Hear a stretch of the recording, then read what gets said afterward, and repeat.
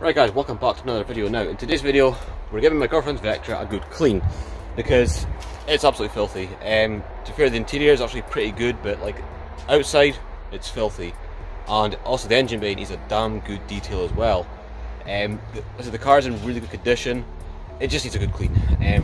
Right, so here it is, and it's absolutely caked in mud, and yeah, it's pretty grim, and the engine bay isn't much better.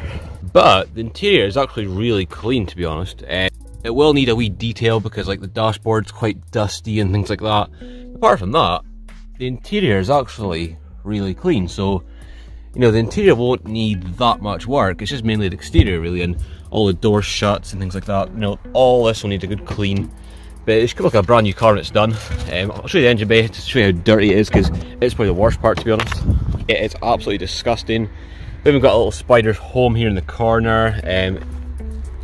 Yeah, it's pretty damn grim, to be honest. It will need a damn good clean. It's just caked in mud and it's all pretty much brown really, but it should come out quite good when it's done. So anyway, I'll probably set up the camera and just crack on with it. So let's get stuck in.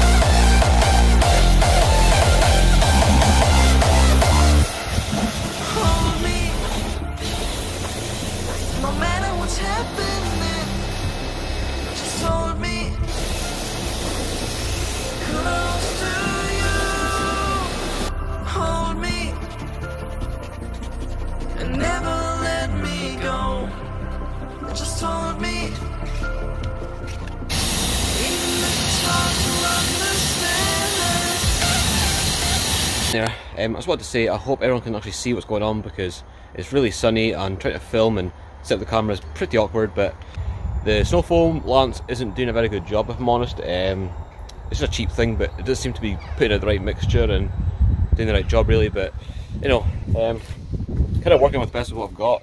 I'm not a professional valeter or anything like that at all, but let's crack on.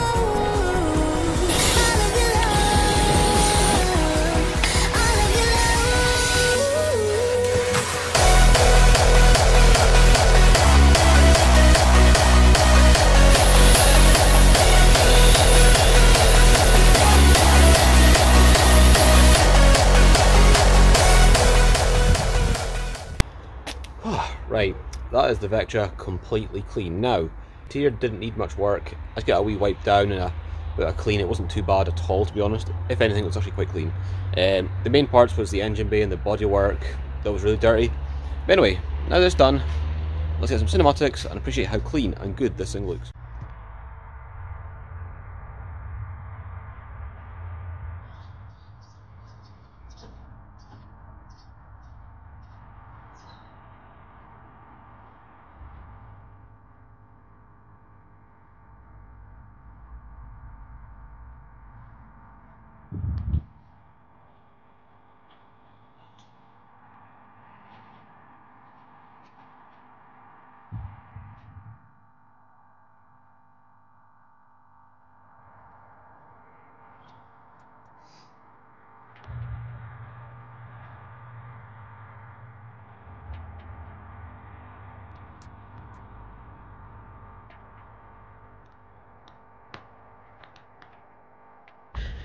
Anyway, I know this video is probably quite boring, and obviously I'm not a professional valer either, so I hope you enjoyed today's video. If you did, give a thumbs up, subscribe if you're new, and thanks for watching.